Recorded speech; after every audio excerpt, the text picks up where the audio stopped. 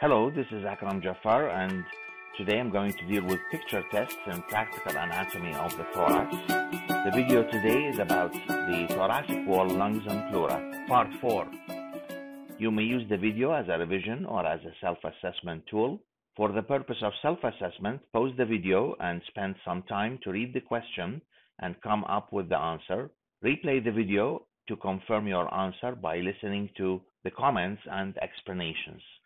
A 20-year-old man is brought to the ER with a deep stab wound through the right fifth intercostal space, lateral to the sternum. Blood from the nose signifies a punctured lung. Which of the structures of the lung is most likely pierced?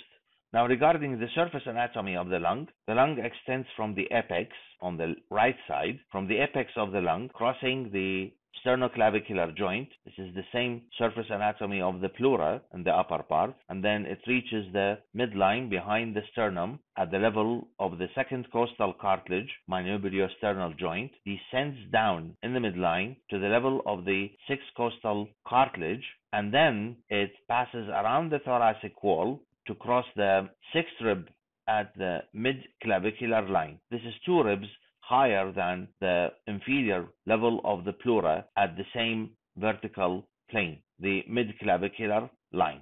Regarding the surface anatomy of the lobes of the right lung, the middle lobe of the right lung extends from the anterior border at the level of the fourth costal cartilage and follows the fourth rib until it intersects the oblique fissure. Regarding the oblique fissure intersects the inferior border of the lung at the level of the sixth costochondral joint and then follows the sixth rib and intersects the horizontal fissure. So this is the surface projection of the 3-dimensional lung on the thoracic wall. It is obvious that the inferior lobe is not only inferior, but most of it is located posteriorly. And anteriorly, you have the upper and middle lobes mainly. Now, referring to the picture and the site of the stab wound, it is in the 5th intercostal space. Let's count the intercostal spaces. First, below the first rib, second, third, fourth, and 5th intercostal space. So that's the region of the 5th intercostal space, lateral to the sternum, and therefore the stab will be in the middle lobe. It is not in the inferior lobe, not in the superior lobe, not in the apex, and not in the lingula, because the lingula is a feature of the left lung, not the right lung. What is the side of the lung? Give 3 features shown in this view. Identify the structure. What is its homologue on the contralateral side? This is the left lung. I can easily tell because it has 2 lobes and 1 fissure, the oblique fissure, while the right lung has 3 lobes and 2 fissures. There is no horizontal fissure here, and there is no middle lobe. The other feature that I can see here is the lingula, tongue-like process that represents the middle lobe of the right lung, and it belongs to the upper lobe of the left lung. Also, on the anterior surface, I can see that there is a very deep cardiac notch. So all these features, the presence of the cardiac notch, the presence of the lingula, the presence of 2 lobes and 1 fissure, all support the fact that this is the left lung. B is the lingula, and it is the homologue of the middle lobe of the right lung. Which mechanism of rib movement predominates in rib A? Name the joint B and specify its type. Rib A is the 4th rib. You can see that the first rib is concealed by the clavicle. Then you have the 2nd, 3rd, and 4th. On the surface of the body, you will not use the first rib for counting. You will use the sternal angle here, and then it is at the level of the 2nd costal cartilage, then the 3rd and 4th costal cartilage, and the 4th rib. Ribs move either by the pump handle mechanism, where the anterior end of the rib is elevated, and because the rib is oblique, there is increase in the anteroposterior diameter. This is true for the upper 6 ribs, to which A belongs. Or the ribs, they move by the bucket handle mechanism, which implies elevation of the lateral part of the rib, and this increases the transverse diameter, and this is true for the lower ribs. Name the joint B and specify its type. The joint B is a chondrosternal joint. Chondro because it is between the costal cartilage and sternum. So it's the chondrosternal joint. Chondrosternal joints, except the first, are synovial joints of the plain variety. The first chondrosternal joint is a primary cartilaginous joint.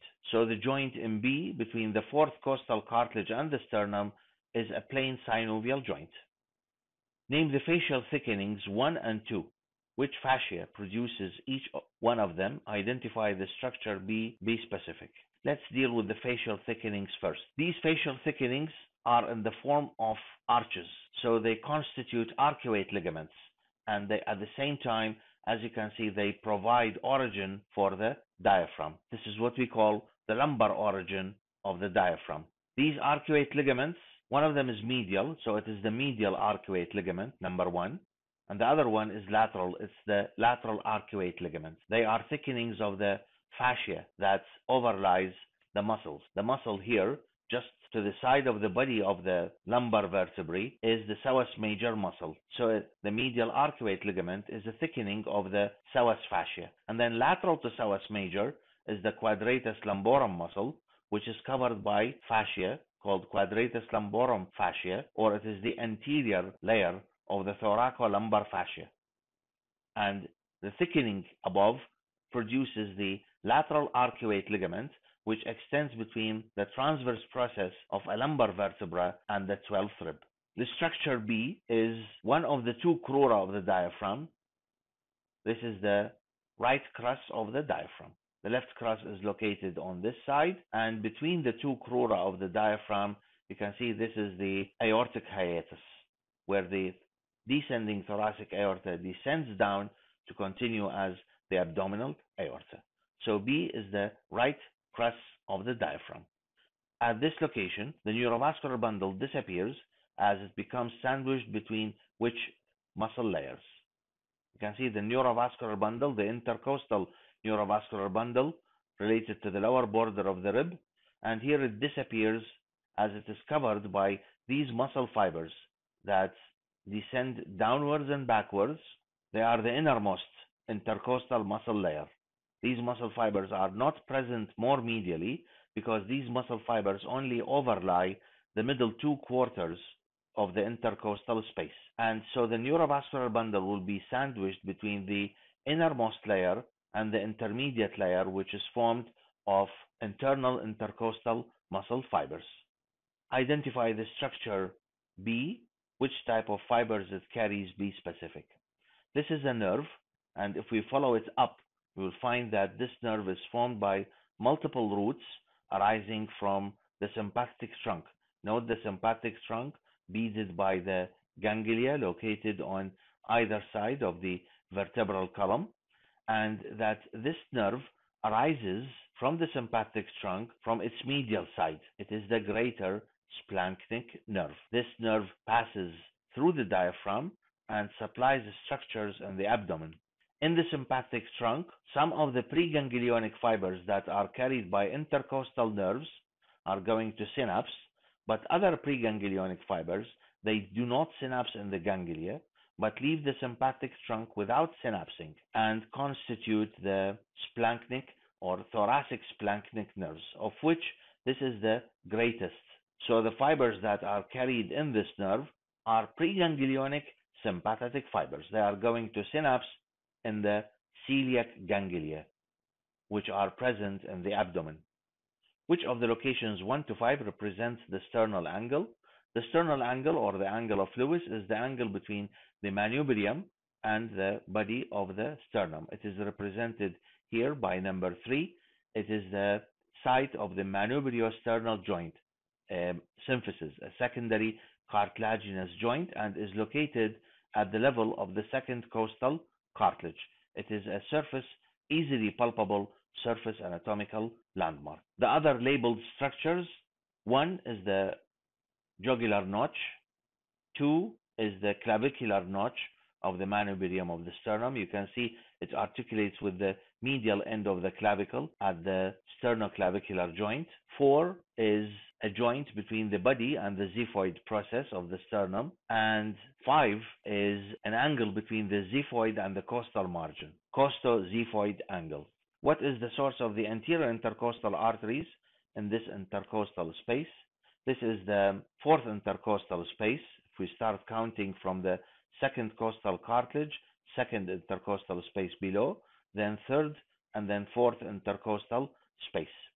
Here, in the upper 6 intercostal spaces, the anterior intercostal arteries are branches of the internal thoracic artery that passes vertically on the side of the sternum and provides anterior intercostal arteries until the sixth intercostal space, where the internal thoracic artery splits into superior epigastric and musculophrenic arteries.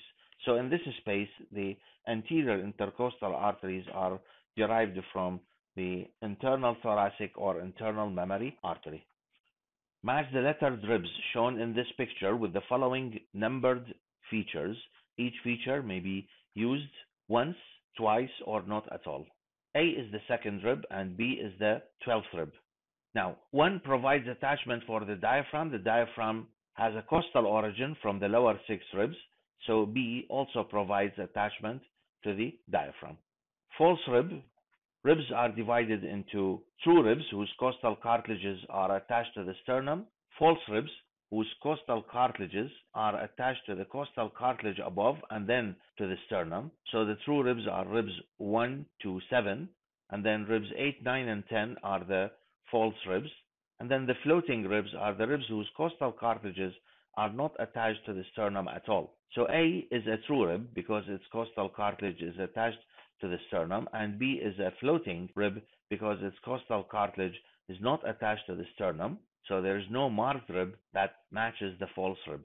Has a head that articulates with the body of 2 adjacent vertebrae. Ribs 2 to 9, their heads have 2 facets that articulate with the body of adjacent vertebrae. So rib A, its head has 2 facets. The upper facet on the head articulates with the lower demifacet on the body of T1, and the lower facet on the head articulates with the upper demifacet on the body of T2. Participates in the formation of the costal margin. The ribs that participate in the formation of the costal margin are ribs 7, 8, 9, and 10, and therefore neither of A or B participates in the formation of the costal margin.